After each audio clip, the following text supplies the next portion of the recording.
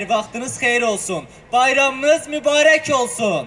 Hər birinizi səhnəyə dəvət edirik. Çünki Naxçıvan Muxtar Respublikası Televiziya və Radio Verilişləri Qapalı Səhmdar Cəmiyyətinin təmsilən buradayıq və üç aparıcı əməkdaşlarla birlikdə çalışacaq ki, gününüzü mənalı keçirməyinizə səbəb olaq.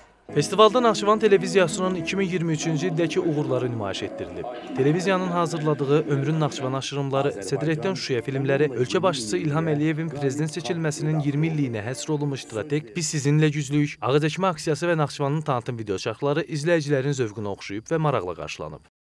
Naxçıvan Televiziya və Radio Verilişləri Qapalı Səhmdar Cəmiyyətinin təmsilən buradaydıq və bizim də Snowfestdə öz çıxışımız oldu. Çalışdıq ki, Snowfest tamaşaçılarını, ümumiyyətlə Naxçıvan Televiziyasının tamaşaçılarını, Naxçıvan sakinlərini həm Naxçıvan Televiziyasında yayımlanan filmlər, verilişlər, yeni layihələr barədə məlumatlandıraq. Həm də ki, elə bir-birindən maraqlı, əyləncəli musiqi nömrələri ilə onların, belə deyək, bu soyuq havada, bu Snowfestdə əhval-ruhiyyəsini daha da yaxşılaşdıraq. Mən də həmin çəkilişdə iştirak etdim. Həqiqətən də çox möhtəşəm bir atmosfer var idi və insanlar, bizim əməkdaşlar çox əyləndilər. Orada şoular çox gözəl idi. Hətta paylaşımları da bunu görmək oldu. Bugün də Snowfest'də təqdimatıdır. İnsanların marağını da görmək olur onların üzündəki təbəssümdən. Nə gözəl ki, NTV bu dəfə belə bir çəkilişlə çıxış etdi. Həmçinin rəngarəng mahnılar, maraqlı kompozisiyalar, uşaqlar üçün rəqslər hər kəsdə yüksək əhval-ruhiyyə yaradıb.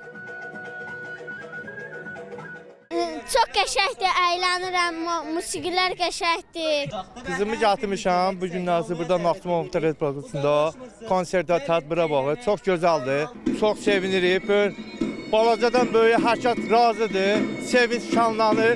Naxçıvan Televiziyasının təqdimatında yeni il şənliyini izləyirik. Hər şey yaxşı, çox əyləncəlidir. Aparıcılar tərəfindən iştirakçılara Naxçıvan Televiziyasının tarixi və efir vaxtları ilə bağlı suallar da ünvanlanıb. Xəbərin əsas buraxılışı saat neçədədir? Sualları düzgün cavablandıranlara televiziya tərəfindən müxtəlif hədiyyələr təqdim edilib. Ən yadda qalan layihəsi hansıdır? Kim nəyə bilər? Yaxınlaşdınız əmin olmasa. Naxçıvan Televiziyasının 2023-cü ildə. Altay Tahirli. Ömrün Naxçıvan aşırımları.